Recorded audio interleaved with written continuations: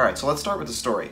Around 3 or 4 years into my playing, I found out about Kiko Loureiro, who to this day is one of my favorite guitar players of all time.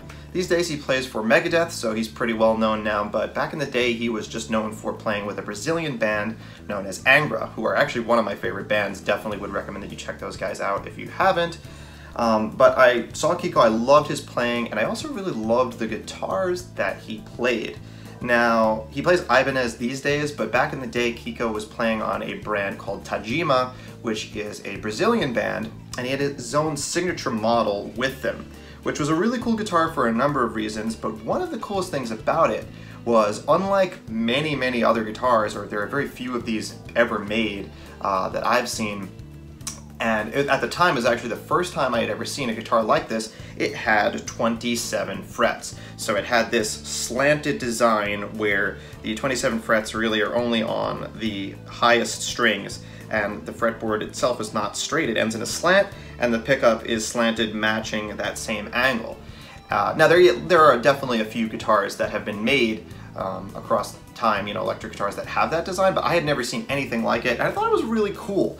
Not just that you could, get up there and go really high to that really high G note, but just the fact that it had this different design, something about it really looked unique to me. So I really liked that.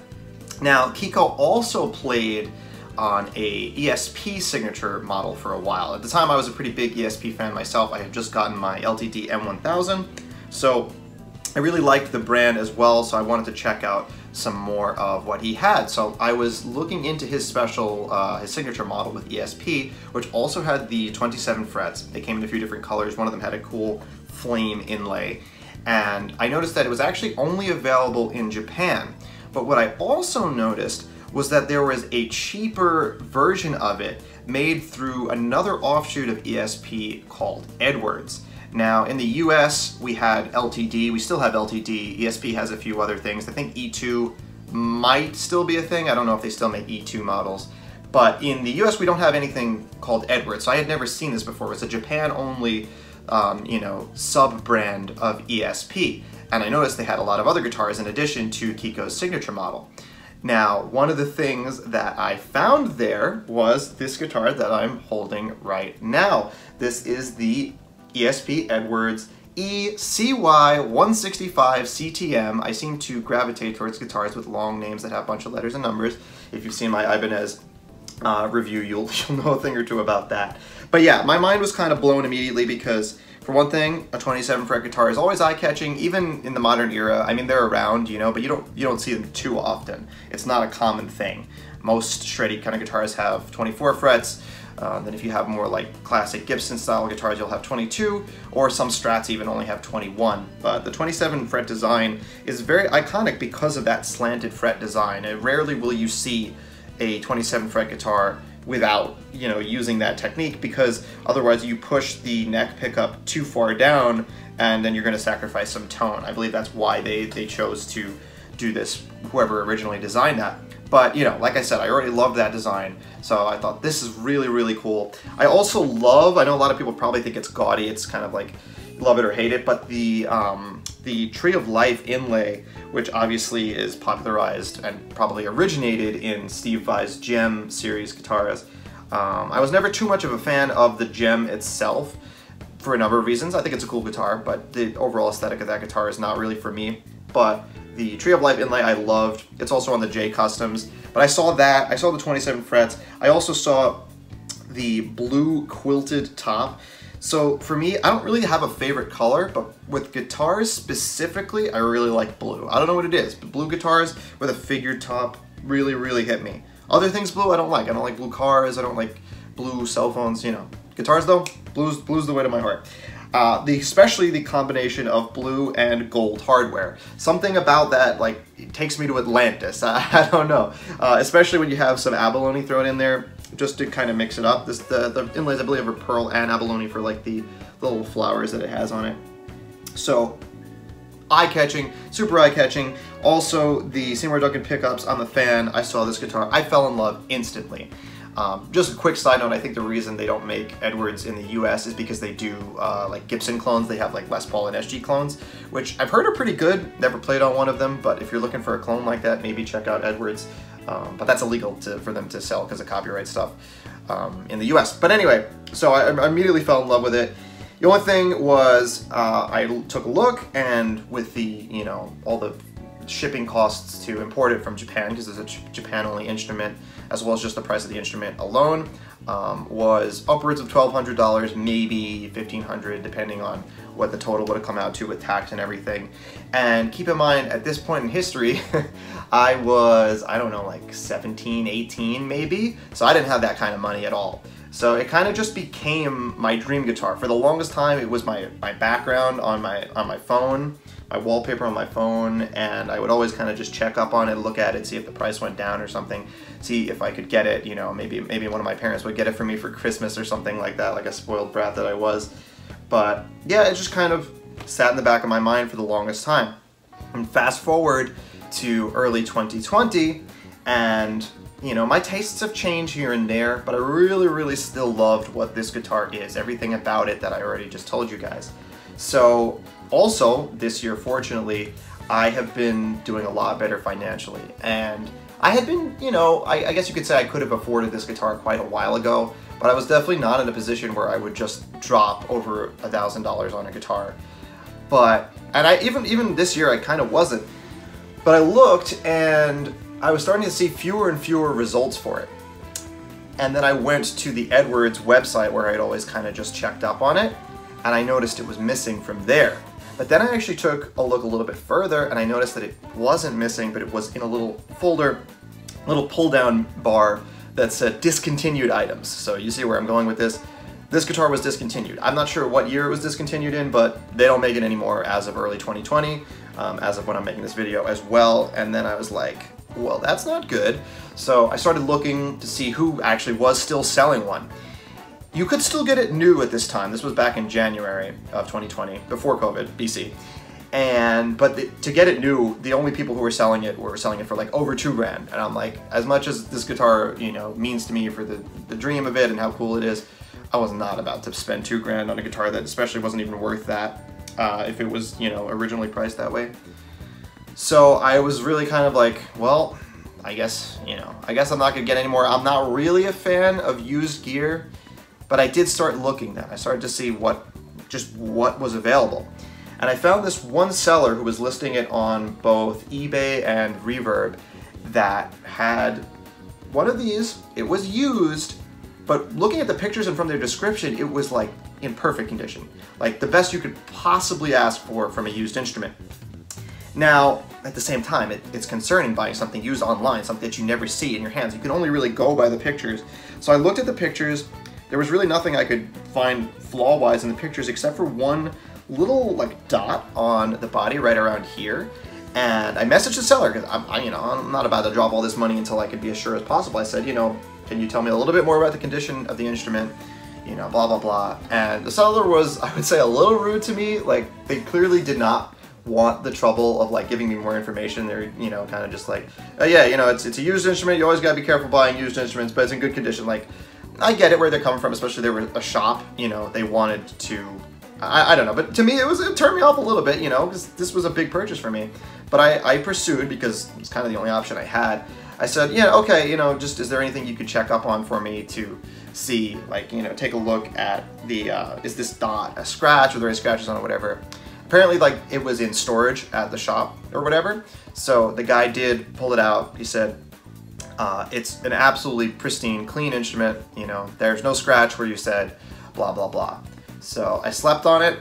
I called a good friend of mine, my friend Kevin, who at the time, I think he worked for Guitar Center. He works for Sam Ash now.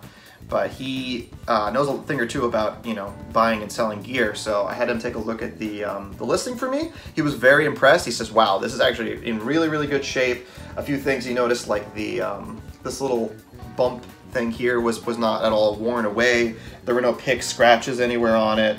It looked like it was in really good condition. It also included all of the original like hardware. I'm not sure what they specified in the listing, but As you can see where I'm going with this, that was the one that I bought. It even came with the little stickers on the pickups. They weren't on the pickups, but they're still maintained, and the original case, because the guitar did originally come with a case. So yeah, as I've basically already told you, I went for it. It was not an easy decision for sure, and under any other circumstances, I don't think I would have dropped that on a guitar, but it was my only chance to get it as far as I saw, and it was in absolutely fantastic condition as far as I could tell. So I went for it. A few days later, it arrived in a giant cardboard box. I opened up the cardboard box. It's completely wrapped in multiple layers of bubble wrap, which was very, you know, nice to hear. Also, by the way, I'm in New York City, and it was shipping from Seattle. So that's like about as far as you can get within the US. It's definitely a little bit nervous about that. But I opened it up. The strings were all just, you know, detuned, I guess, for shipping, but there was like cardboard underneath the strings. It was like it shipped really, really well. I tuned it up. It was basically set up perfectly. And I guess the more, you know, glaring point, super, absolutely perfect condition. Like, it's a new instrument. As far as I'm concerned, there was no sign of use anywhere on it. I couldn't tell anything that it was used in any way. So I don't know who sold this to the shop, or maybe the shop themselves purchased this instrument to try and sell it and then just had it on display and then never, I don't know. But wow, I could not have been more impressed by the quality of the instrument, the condition in general, fantastic. So that was really, really a great, great experience. Real quick, me from the future right here, guys. If you made it this far, I would ask that you please consider subscribing to the channel. I've got a lot more cool guitar-related content on the way, and I would love it for you to join me on my YouTube guitar adventures. Alright, but how does it actually play? So I was actually really, really impressed with the overall feel of it when I first picked it up. It was set up with 9s, which are not my preference for strings. I use 10s. 9s and 10s, is that what they call them these days? You know, the super light ones or like the regular light ones that they have. But initially, like, it was set up really nicely from the shop also. Like, the action was just extremely low. But I wasn't initially sure of, like, is this just the lighter gauge strings that I'm used to that make it feel this good? I don't know. So eventually I did set it up with 10s, but the setup is still really nice. I set it up a little bit. Obviously had to adjust a few things for the increase in string gauge, but it plays really, really fantastically. The neck is thin, but it's a little bit thicker, I would say, than like the neck on my Ibanez, the Wizard profile. And this was something that I didn't really notice at first until I started kind of going back and forth between this and my Ibanez, because obviously when I first got this, I just primarily played on this all the time. And I think I do prefer the neck on my Ibanez, but this is definitely very nice, and it's in some ways it's more comfortable because it's like I can kind of, you know, I don't have to use as much of my hand muscles to kind of like grip the neck. My hand can kind of stay a little bit more comfortable. I don't think it's by any means a thick neck, but it's definitely a little bit thicker than like an Ibanez neck profile. The frets, I actually forget what the size of the frets are, but they feel fine, they feel great. One of the things that even when I was just, you know, dreaming about purchasing this instrument, I was a little concerned about was the fact that the inlay doesn't have like fret markers. I think even on the Ibanez Tree of Life inlays, they have like strategically placed buds and flowers of the vine to, you know, signify the frets, like the 3rd fret, 5th fret, 7th fret, you know, where you typically have dots. But this guitar didn't have that. So I was like, well, am I going to be able to like tell where I are, where I am on the fretboard? And yes and no. Yes and no, actually, when it comes to that. So as you would imagine, we still have the side dots. I don't know if you can see them in this shot. I'll probably put like a picture of them on the screen or something for you. So it still has side dots, which are quite reliable. I have a nylon string guitar that has just no inlays, so I kind of learned to rely on side dots for that. But interestingly, I would say that the vine is harder to use as a reference than no inlay at all. Because it's not just that the vine doesn't, you know, mark where the specific frets are, but it actually just kind of works out to be misleading in a way. So for example, if you look right here, there is a little flower, right? There's a little bud or whatever you want to call it of the vine that comes out there. And this is the 13th fret. This is the 12th fret. So yeah, and that happens a few other times around the guitar side. If you're looking for something that sticks out to tell you where one of those dotted frets would be, this tells you the wrong frets. So it's a lot better to just rely on the side dots. This is not a big issue, but it's definitely something that is a little confusing. And I actually find that a lot of times I'll play better on it if I'm not looking at the fretboard at all and just relying on my muscle memory of where to go, because looking at it can actually be pretty misleading. So I guess that's something to consider if you were looking at a guitar that has this kind of inlay and, I don't know, it doesn't have the dots, but it's rare to find one with an inlay like this, besides for the Ibanez anyway. Other stuff about the guitar, it has an original Floyd Rose, or, well, it's like I guess it's probably one of the Floyd Rose 1000 series, I guess like the Japanese Floyd Rose. I'm not an expert on them, but feels great. You know, every Floyd Rose that I've had feels more or less the same in a great way. It's the first gold one I've got though. The pickups, you'll hear some samples of them. They sound very good, very meaty sound to the bridge pickup. I like it for some things, not for other things.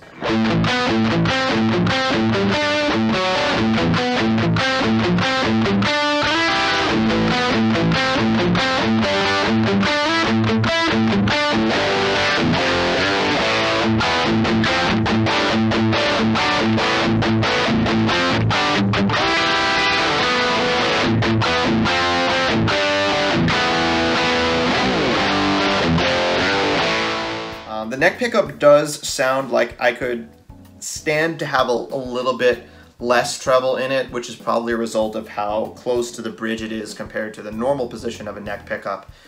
But it does sound nice. This is a Seymour Duncan Cool Rails, if I recall correctly, which is similar to the Hot Rails. It is a humbucker. It's not a single coil. It's a single coil sized humbucker. A lot of people think it's a single coil because, I mean, they kind of look like them, but it's still a humbucker.